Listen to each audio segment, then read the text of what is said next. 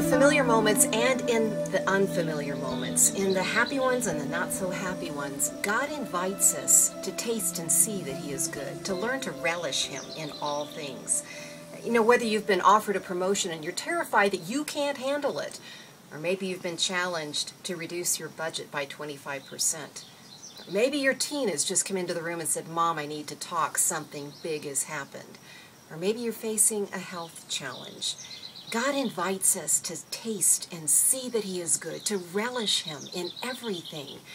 Take a look now at some of the conversations I've had recently with women who have indeed learned to taste and see, to relish that God is good. I'm meeting with Dr. Brenda Salter McNeil. And Brenda, in this whole theme of relish, I'd love to hear your thoughts on what holds you back from fully relishing a given moment. Well, I think that sometimes as a leader, I feel like I have to be always ahead, and so I'm always thinking about the future. I'm sometimes worried about finances, and so I'm thinking about that which is ahead of me.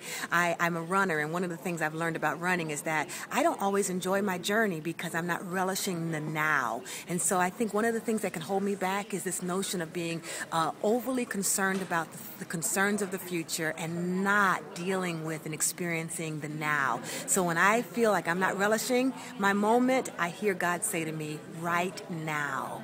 All I'm asking for is now. This is Cherie Byington, and we're at Cornerstone Fellowship in Livermore, California. Hey, Cherie, help me understand what it means to you to relish whatever comes your way in life. Wow. At a conference before, I heard someone say that they choose joy, and I actually think that it was someone who speaks at mobs. But I love that saying. I love that choosing joy. And sometimes there are days where people say, "How are you?" And I say, "Choosing joy." It's just for me to relish in the everyday circumstances, to choose joy above all things, and to know that God works all things together for good. My name's Wendy Hagan.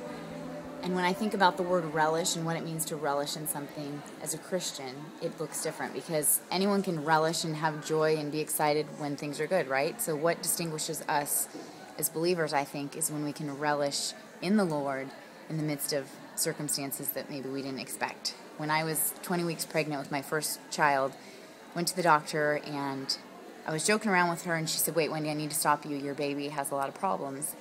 And she went down the list. There's a cleft palate, and there's a heart defect, and her intestines are on the outside of her body, and the bottom line is she probably has trisomy 13 or 18 and might not make it to birth, probably won't live long if she does.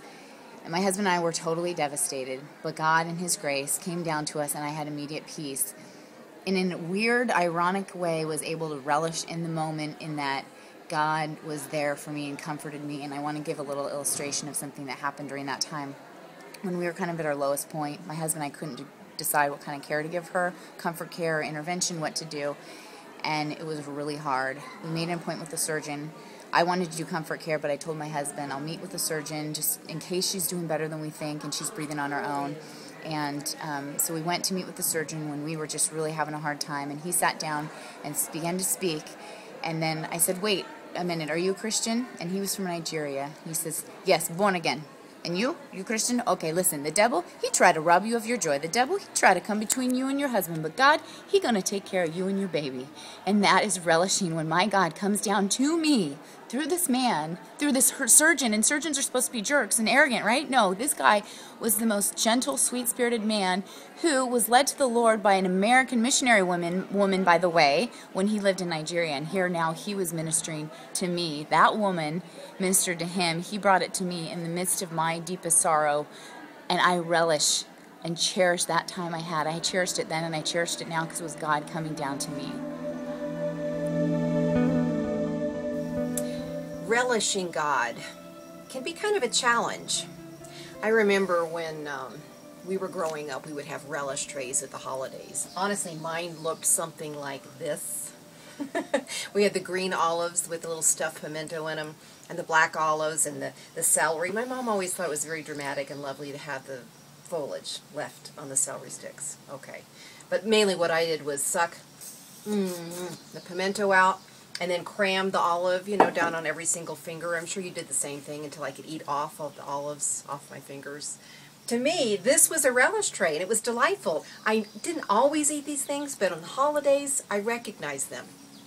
They were familiar, and I'd enjoyed the taste of them, so I relished them. But when I got married, my husband's family had some different tastes from mine, and other odd kinds of items appeared on our relish trays. Things like these itty-bitty baby pickled corns. Ew. I didn't like these. They were not familiar to me. My taste buds weren't ready for them. And to be honest, that's exactly how it is with God. We relish what is familiar. We do not relish the unfamiliar. And yet in Scripture we're told very specifically to taste and see that the Lord is good. In Psalm 34, verse 8, taste and see that the Lord is good. Blessed is the one who takes refuge in him. Taste and see, and that word in Hebrew really does mean to take a bite of and try it out. A friend of mine, maybe 10 years ago, challenged me in some of the hardest moments in one of my friends' lives. Elisa, have you given thanks to God for this particular circumstance? And I thought, I don't want to. But the writer of Psalms talks about tasting in order to see that the Lord is good. And when we can see that the Lord is good, we do give thanks to him. Later on, over in the New Testament, in 1 Peter chapter 2, verse 3, where we hear, actually starting in verse 2, like newborn babies, crave pure spiritual milk, so that by it you may grow up in your salvation, now that you have tasted that the Lord is good. When we learn to thank God for even what is unfamiliar, for even what doesn't make sense to us, when we learn to relish him, we learn that he is good.